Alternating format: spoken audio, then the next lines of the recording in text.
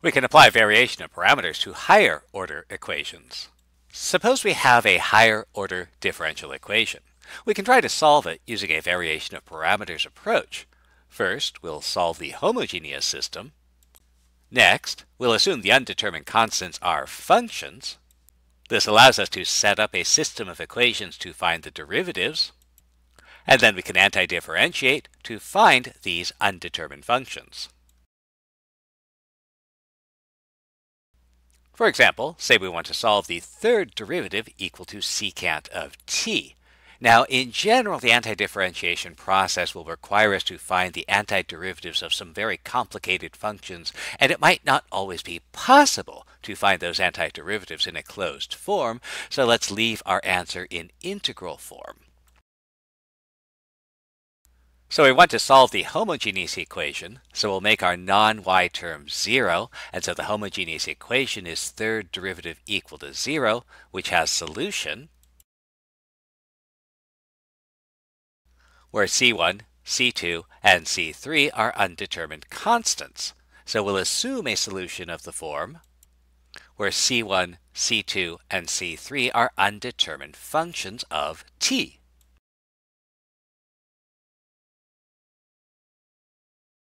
Now we do need to find that third derivative, so let's differentiate.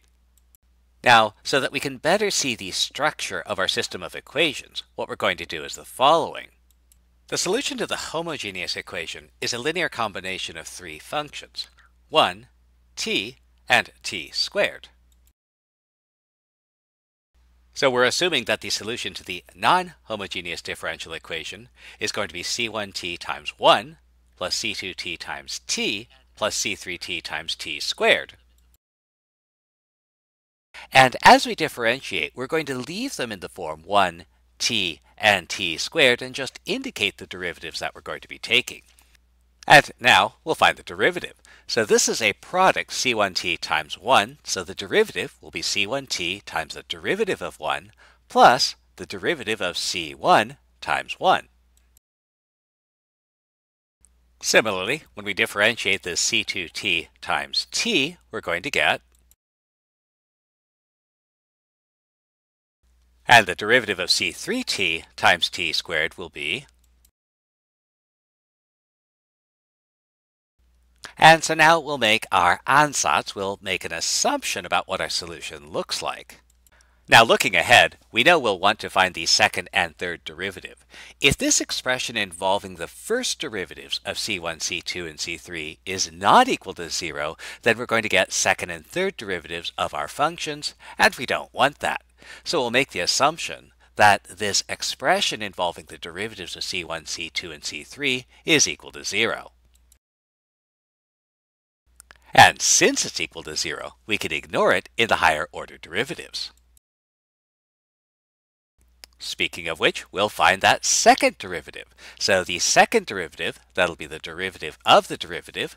We're going to differentiate this first term, which again is a product. So that's going to be c1t times the derivative of 1 plus the derivative of c1 times the derivative of 1.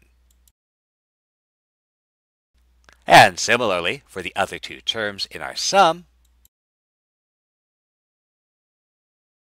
which gives us our second derivative. And again, we'll assume that these terms involving the first derivative of c1, c2, and c3 are going to be equal to 0. And we do need that third derivative, so we'll differentiate again and get.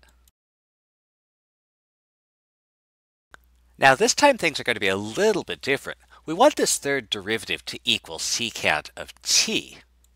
Well, this is our third derivative, but notice the third derivative of 1, the third derivative of t, and the third derivative of t squared are all going to be 0.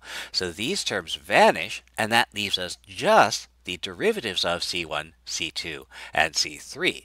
And so in order to solve our differential equation, we require that this expression in the derivatives of c1, c2, and c3 must be equal to secant t. And so this gives us our system of equations.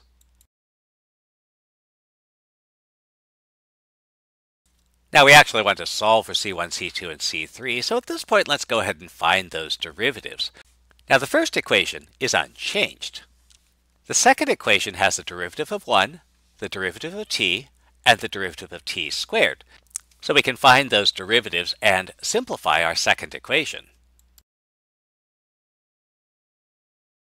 Our third equation requires the second derivative of 1, the second derivative of t, and the second derivative of t squared. So we can find those and simplify our third equation. And that gives us a much tamer system of equations to solve. So let's solve this system of equations. Since the third equation only involves C3', let's go ahead and start with that. So we can solve that for C3'. And that tells us that C3 is the antiderivative 1/2 secant t. And if you want to show off, you can actually find the antiderivative. Now that we know C3, our second equation only involves C2' and C3', so we can use that. So we'll substitute and solve.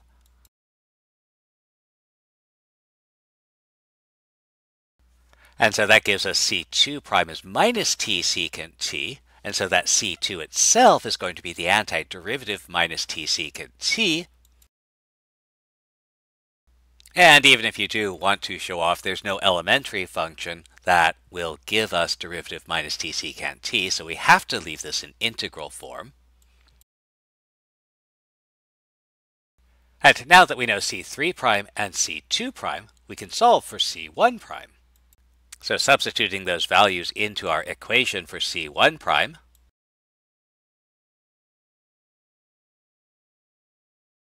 and so that's C1', which means that C1 itself is going to be the antiderivative of 1/2 t squared secant t. And again, there's no elementary function with derivative 1/2 t squared secant t, so we have to leave this in integral form.